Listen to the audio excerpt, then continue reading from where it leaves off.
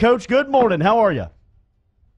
I'm doing pretty well, guys. How are you? Okay, not as good as us. Huh? Yeah, right. Everybody's We're fired hyped, up, man. Coach. We're hyped. Is that the difficult first question? I told the audience 12 minutes ago I was going to ask you this off the top. How loud was it? I mean, it was pretty loud in there when they went on their run. I mean, their fans do such a great job. When we got, when we got down, they were. I mean, when we got down, eight, the 8 or 9, the crowd really got into it. When Kentucky got down, they got into it to get them back. I mean, they're such knowledgeable basketball fans, and they're really into it. But it's like I told our guys, we got to focus on what goes on the court, control what we can control, be great at what we're great at, and just do what we do. And our guys were able to do that. But the crowd was into it. They were. They were hoping that last call was going to go the other way. They started chanting "Go Big Blue" and all that stuff. And luckily, we were able to get out of there. Tell me your point of view of the final sequence and kind of what your thoughts were when the ball was immediately inbounded when they took Tremont completely out of it. We knew they were going to take Tremont out. Skyler prefers to drive it left, so we knew we had Skyler up the left side of the court, which is where we wanted to go because they were going to put 2 on Tremont. Skyler was able to catch it without having to go back towards Kentucky's basket and get ahead of steam. Going down, we had Cavell down there in the opposite dunker spot, so if they helped, Cavell could get to the front of the rim and do what he did. So it was, our guys executed well. We in that situation, it's going to be more of a scramble situation. I'd actually be more apt to call timeout if I'd have made the 2 free throws like Kentucky did, to be able to set the defense. Anytime it's a scramble situation like that, I know he did a sub, but anytime it's a scramble situation like that, it really is a benefit to the offense. There was nothing I could have drawn up to get us a shot like that at the rim. And so I thought our guys executed well. We knew what we were going to do. We played with great poise, and, we got fortunate there. Cavell and Nas. I mean, Nas was right there to tip it in as well. And what a drive by Skyler, even getting that shot up and coming off the rim like it did. You mentioned the word poise, Coach, and when I look at this team, one of the great ironies to me is at the beginning of the year, with a couple of those losses, the knock on the team was it couldn't finish, right? Oh, this team can't finish. Right now, it feels like there is not a better finisher in the entire nation. When you look at the second halves that y'all have put together recently, what goes in to creating a team that is so good at the most high-pressure moments like this LSU team seems to be? Well, we just work on it. We work on those 6-minute games every day. We try to keep it as simple as we can. Value the ball, take care of the ball, make our free throws. We did a great job of making the free throws. Gets overlooked. Tremont went to the line when he drew that foul late in the game, made the 1-and-1, which is not easy to do. You want to talk about an arena being loud. Yeah. Be able to take a couple deep breaths and do that, and then be solid on defense. I thought our defense was just phenomenal in the second half. Maybe our best half defensively all season. We gave up a couple too many offensive rebounds, but we really guarded them. We were able to get our game plan into the game, and our guys were able to settle in, which was great. But when you play with poise, you play with precision. You give yourself a chance, and I think we put a lot of time into working on it. We put a lot of time into our strength and conditioning program to make sure that we're in great shape as we come down the stretch. And our guys have a lot of confidence. They have a lot of confidence in each other. They have a lot of confidence in our plan. And when you got that, we're able to execute and find ways to pull games out. Yeah, and going into the game yesterday, we talked a lot. We were comparing the two teams, as you do, and we talked a lot about how, well, a big separation point here, Kentucky's defense just appears to be far and above way better than LSU's of, and that's going to be the difference in the game. Like, if you had told me that y'all shoot 42%, that Tremont and Sky be 3 of 13 each, lose the offensive rebound, like, there's a lot of elements in this box score. I would think there was no way LSU is going to pull this off if that's the case. But you did, and a lot of it was because of that defense. Do you feel like your team made a statement defensively last night? Well, we had some good stuff, too. We couldn't go in there and turn the ball over like we've been turning it over. We only turned it over 8 times. We had 8 steals, and we won the free throw battle, which is very, very difficult to do. But we drove the ball, and we're much more aggressive in the second half. And, you've got to overcome some of the shooting with, we've been overcoming it with rebounding. I knew we were going to have to shoot it better because I had a feeling they didn't really guard Marlin very much. I had a feeling that's what they were going to do. And I knew we were going to have to shoot it better because we weren't just going to be able to get on the offensive glass like we have been. Yeah. part of the reason we're getting on the offensive glass so well is because we're able to put teams in rotation, and Kentucky's defense does not rotate. They pretty much stay home with everybody. It's one-on-one. That's why second half when we were able to just drive them one-on-one and get in the paint and draw fouls, we were much, much better. And so it's tough. I knew we were going to have to shoot a higher percentage or get fouled a lot. We didn't shoot the higher percentage, but we were able to get in the lane and get fouled. Will Wade joining us here, LSU men's basketball coach. The Tigers rolled into Rupp Arena last night and up in the Wildcats 73-71 to move to 10-1 in conference play. They'll travel to Athens on Saturday. Coach, at about the 8-minute mark last night, Dick Vitale on ESPN called this a two heavyweights in the middle of the ring just going at each other in the Southeastern Conference. It's easy for us in this medium to get lost as well as the fan base into what you accomplished last night. Does this do anything for your program as far as going into their place, beating them, whether it's recruiting or just the overall stability of what you have now accomplished in just the short time in Baton Rouge? Well, we're about to find out. I'm going recruiting here in a little bit. I got a couple of games to get to today and tonight.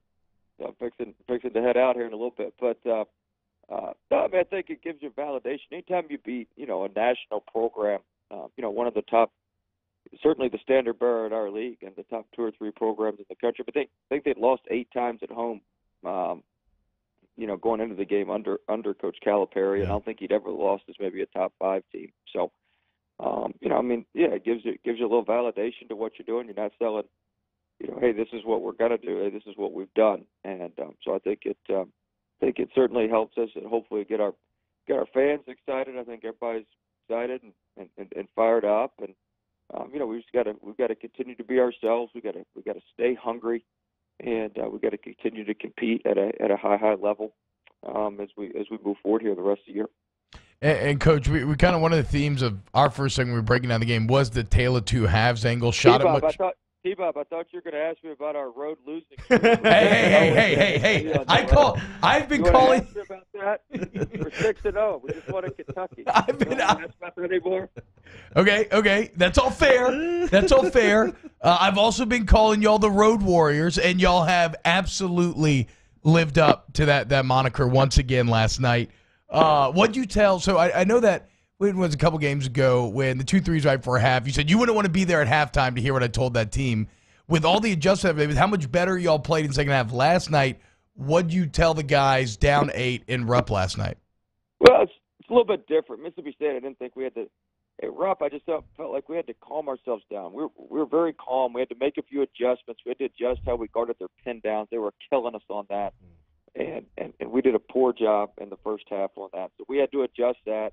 We had to adjust a few things, with the offense. They were up 20-6 in the paint at halftime, and we just annihilated them in the paint in the second half, which helped. So we had to adjust a few things by defensively keeping them out of the paint and offensively opening the court a little bit more to get us in the paint. We had to change a little bit of our spacing, change where some of our guys, were located, and then. We just had to make we had to make a few more adjustments. Just tell our guys to be ourselves, get back in attack mode. I thought Kentucky attacked us in the first half. We were a little bit timid, which you can't play timid in those type environments. And I told our guys just be aggressive, be confident, stay loose, do what we do, and we've got to do it at a high level. I told them we need our best defensive half of the year, which we may have had, and we were able to figure it out, but.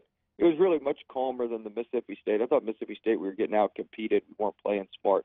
I thought really we played pretty smart. The only stretch of that game at Kentucky that we didn't play very well was about the last 2.5 minutes of the first half. Yeah.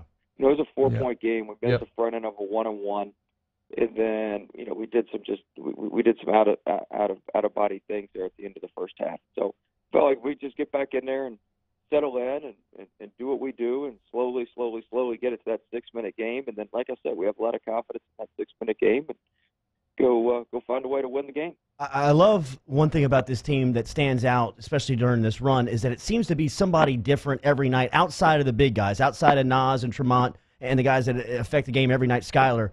Last night it was Emmett, 5 of 5 from the field, 19 minutes, 2 of 3 from the free throw line, and his ability to affect the game on both ends, protect the rim, sprint the floor, make the catch, and finish. I thought he got fouled on both of those finishes in the second half. What did you think of his play last night? I thought he was phenomenal.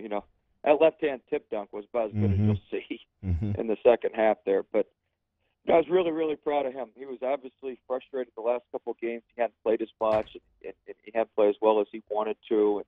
And, I was just very, very proud of him. Me and him went to eat on Sunday afternoon, had a good meal, and talked some things over. And I thought he was in a great, great mindset going into the game and ready to go. And it was a shame he picked up those 2 fouls in the first half. We ended up playing him.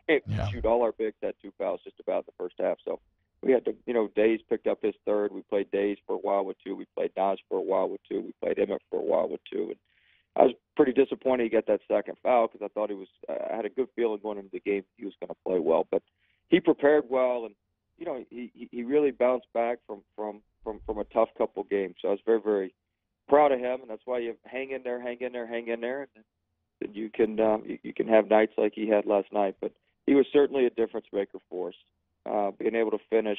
He had 4 offensive rebounds, if I'm not mistaken. Yeah. And he just did a phenomenal job for us.